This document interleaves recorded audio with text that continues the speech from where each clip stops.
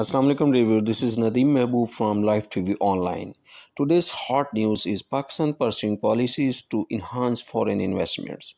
Board of Investment BOI Chairman Fareena Mazhar on Friday, October 8th stated that Pakistan is pursuing measures to enhance the ease of doing business and encourages international investors to invest in Pakistan.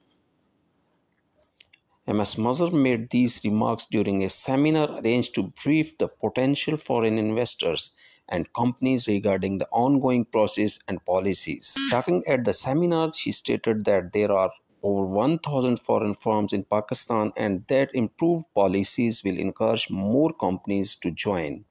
She also stated that according to Vision 2025, Pakistan is on track to enter the world's top 25 economies, with GDP growth anticipated to reach 8% between 2018 and 2025 and a single-digit inflation.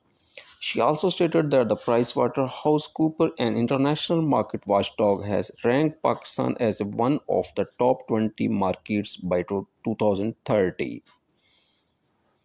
Similarly, Ms. Fareena stated that the government has established 22 special economic zones that are fully equipped with all necessary facilities for international firms and industries to establish production units in Pakistan.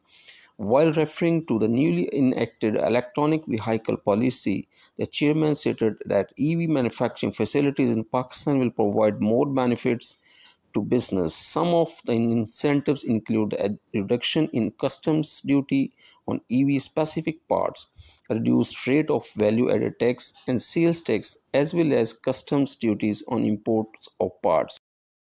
Thank you very much for giving me a precious time. Please don't forget to subscribe the channel and click on bell icon for more notifications.